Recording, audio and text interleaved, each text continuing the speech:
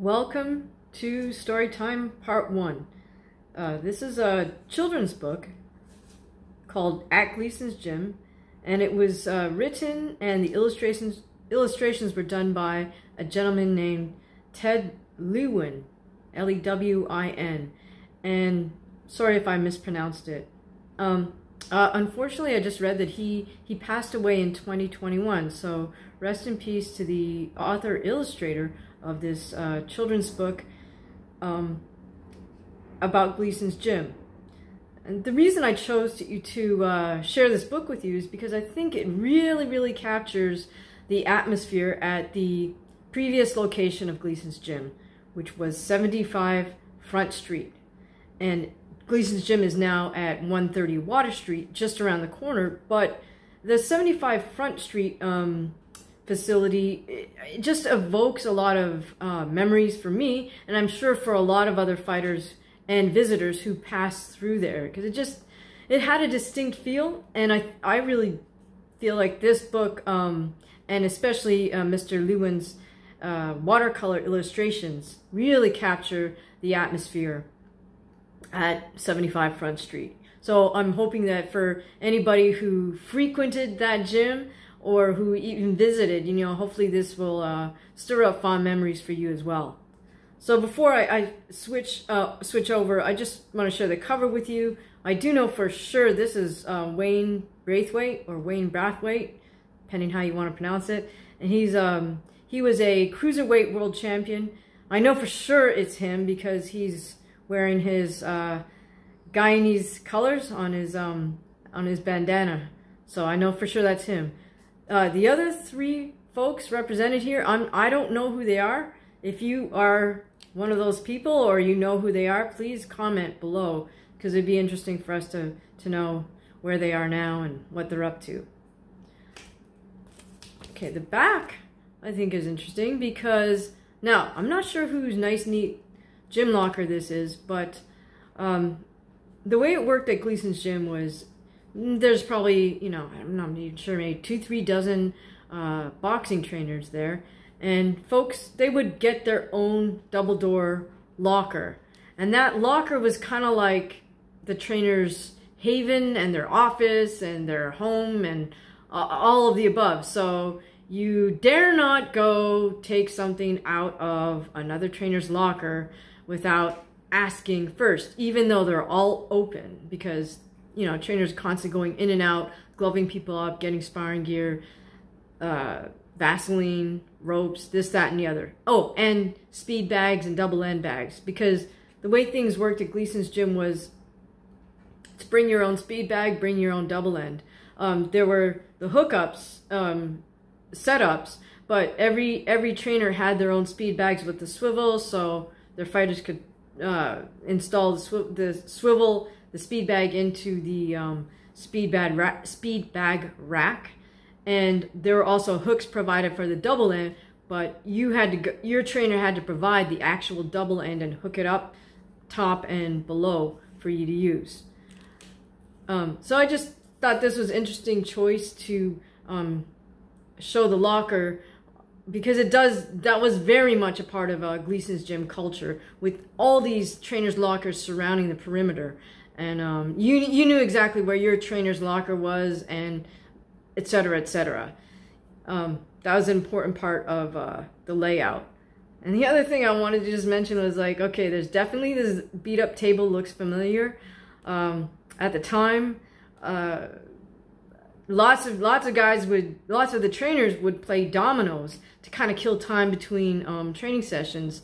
And dominoes is a great game because it's so fast, and you don't have to remember anything from game to game. You just pick up and go work with your fighters, and then come back, play a couple games, and go back to work again.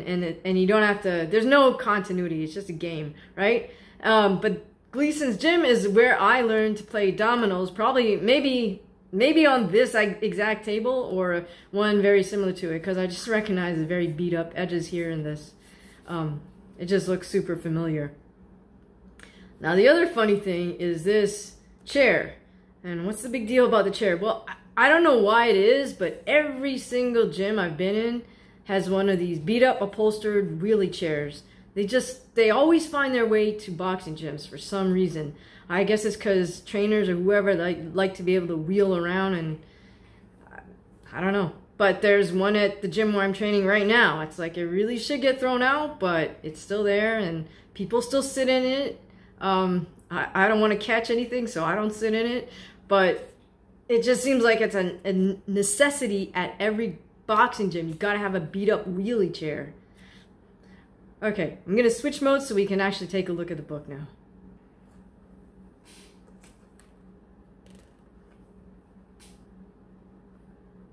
This shows us more or less the setting of Gleason's gym on Front Street. So of course we have the world famous Brooklyn Bridge, and then this is the actual building. This is the building where Gleason's gym is.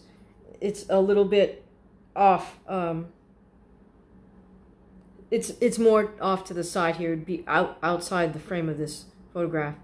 Now this is not exactly the approach, the walking approach to the gym.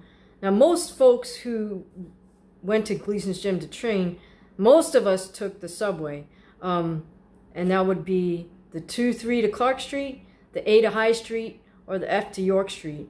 But no matter which route you took, you would not walk along this route to get to the gym. You'd be coming from sort of off screen, as it were, outside the frame. You'd be coming from probably High Street, which is off to the side, opposite where we're looking right now. This shows us, but this shows us the general setup of where the gym is.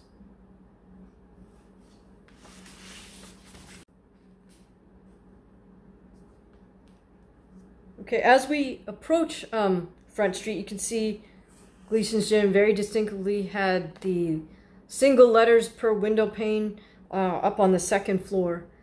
So there's no missing Gleason's gym. And then as the author kind of points out in his illustration, you could hear that thump of the speed bag kind of resounding and reverberating, because typically these windows would be open just because they get so nice and steamy with body heat in the gym.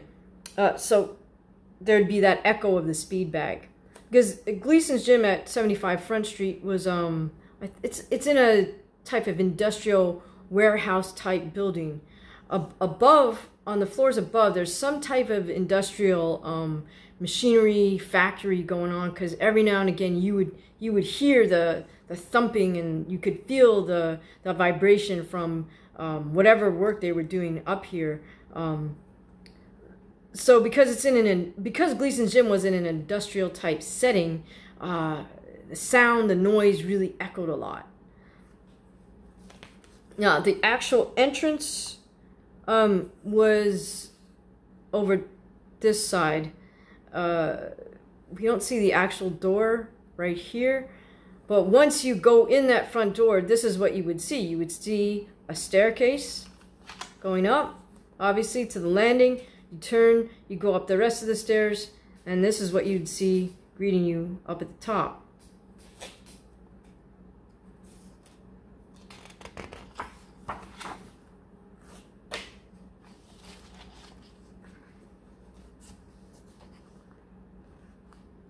Okay, once you turn and face the gym, walk through those doors, this is not exactly what you'd see. You'd see this once you get in a little further.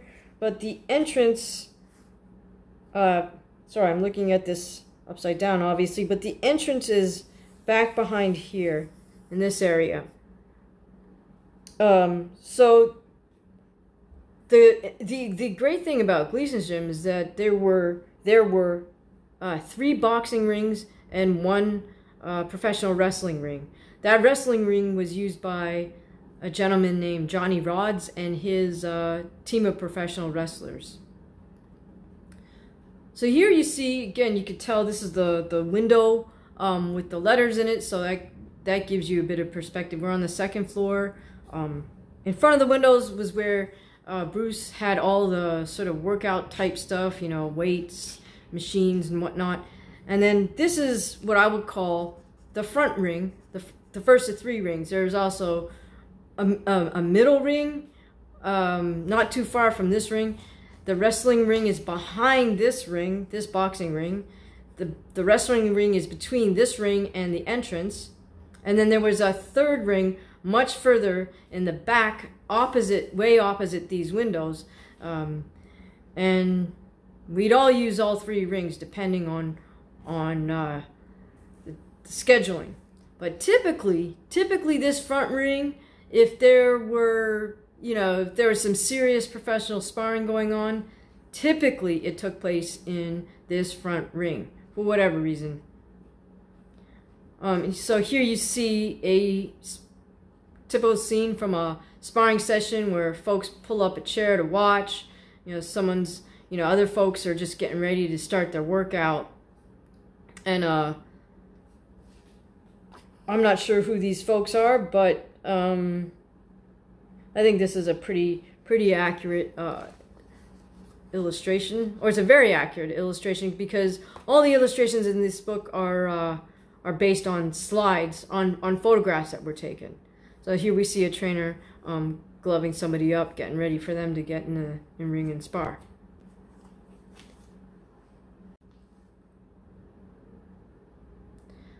The sounds of Gleason's gym made an impression on Ted Lewin because he constantly references all the noise. I mean, something that can't be captured in an illustration. But I imagine that, I guess that I just got sort of immune to that noise, or it just became part of the scenery type thing. So I just wasn't as aware of the sound, just because that was the sound of the gym. That was the water we swam in. This illustration shows us the middle area. So the front ring would be in front of this, and this is the back ring I was referring to. So it's directly opposite those bright windows in the front. And in between this back ring and the middle ring and the front ring, there's this area where all the heavy bags are hung. You did not have to bring your own heavy bag. The Gleason's gym provided you with heavy bags, and there was always plenty of heavy bags there.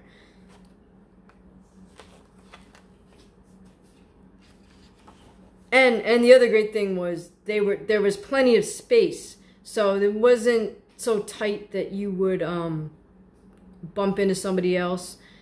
And the other thing that not to gloss over is the way the bags were hung was there was enough length that they swung properly, which is no small feat, because sometimes you go to a boxing gym and whoever hung the bags is not really familiar with boxing, and so the bags either swing too much, or this top part is not long enough, so it doesn't move properly.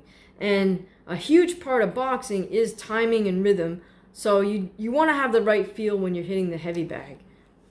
And that feel depends a lot on how it swings. Now here we are back at the front ring again, and zoomed in on one of Hector Roca. This is trainer Hector Roca, and this is one of his clients or fighters getting ready to start a sparring session. And you can see the weight equipment in the front a little more clearly in this illustration.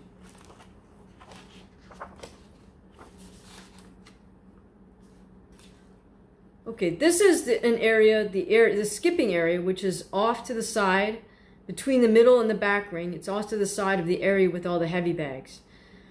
So this is the main character in this storybook is Sharif Younan Jr., who was also known at the time as Sugar Boy. Now he's a grown adult man now, so hey, but this book is mostly about him and his father, who was his trainer and still is. So here, this is a nice close-up of Junior Younan hitting the mitts with his dad, Sharif Younan. And I can remember when he first started, when Junior first started, he was maybe 4. He was really, really young, and I couldn't believe his dad found him a pair of mitts, of gloves rather, small enough to fit his tiny hands. But he was like maybe a foot shorter than you see him in this illustration. And I just remember he used to hate doing mitts with his dad, but his dad would make him do it. He'd do a couple rounds, and then he'd be so happy to be done and jump out of the ring and take his gloves off. It was pretty funny. But you know, fast forward, he's now an undefeated professional fighter. So so all that hard work, in spite of his resistance, it all paid off. Again, we have some more illustrations of working out. A young lady working with the trainer. I'm not sure if that's Dawn Saxby. Might be. And here, this is a lovely illustration of the speed bag area. So against that red wall, this is the wall immediately by the entrance. So if you turn and make a hard right, this is what you would see as soon as you walk through Gleason's gym. And this young man standing on a chair. There were always these metal chairs floating around. But fortunately for me, I didn't need to resort to a chair. I would stand on this wooden crate thing, and that gave me enough height to hit the speed bag. So there were 3 speed bags here along this wall, and then there was another one, which was actually my favorite speed bag rack, that was attached to one of these huge columns in the gym. Again, it was an industrial building, so the columns were like it felt like they were 2 to 3 feet in diameter. The columns were huge and obviously solid as a rock. But that speed bag rack was great because it had a wheel to adjust it to go up and down, and you had quite a range of height that it could hit. So it could accommodate someone my height to somebody well over 6 feet.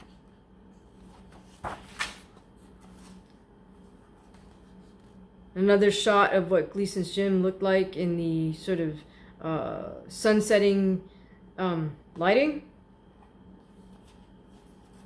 And this is a lovely illustration, because that does capture the feel of the gym.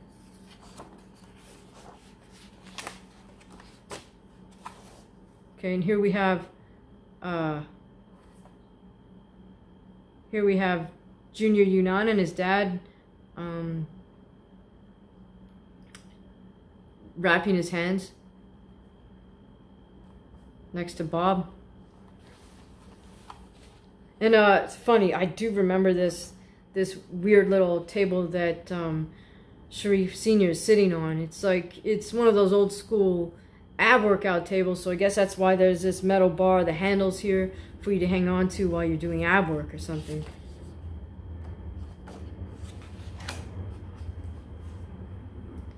A few more gym scenes. Again, if you recognize yourself or you recognize somebody in one of these illustrations, please comment who they are.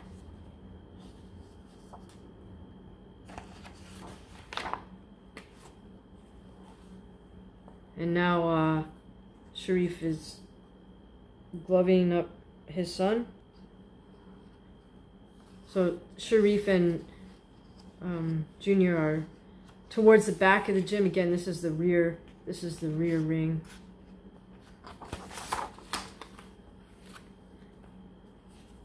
And then we have a final illustration of Junior Younan with one of his belts that he won as a junior amateur. And as I said, he's now an undefeated professional fighter. So it's interesting that this story kind of it panned out in the sense that the protagonist is still boxing at present moment. All right, so that was my little presentation of at Gleason's gym. I wanted to say thanks very much to Bruce Silverglade for the many years of training at Gleason's gym, 75 Front Street, and Bruce kindly wrote a few words in the book. So God bless everybody at Gleason's gym. Thank you.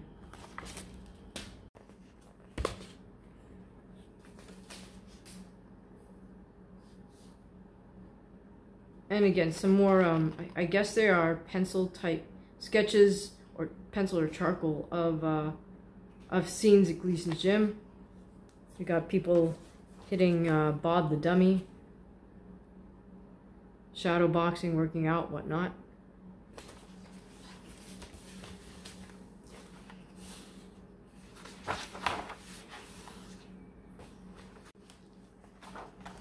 And Genevieve is sporting the Adidas Box Hogs, one of my favorite pair of boxing shoes, and still have plenty of those right until present moment.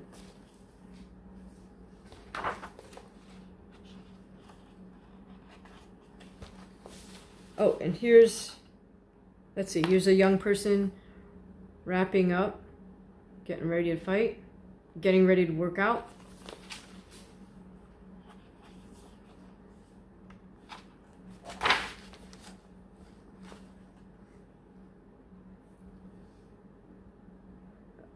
Okay, another typical scene at Gleason's gym is just folks kind of sitting ringside watching the sparring.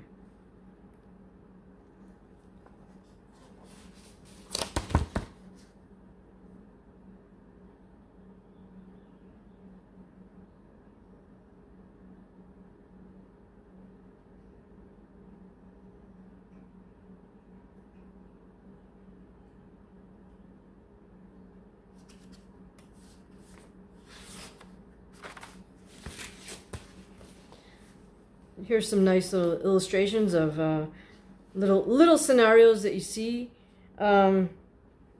This is trainer Country James, and he kindly signed that for me.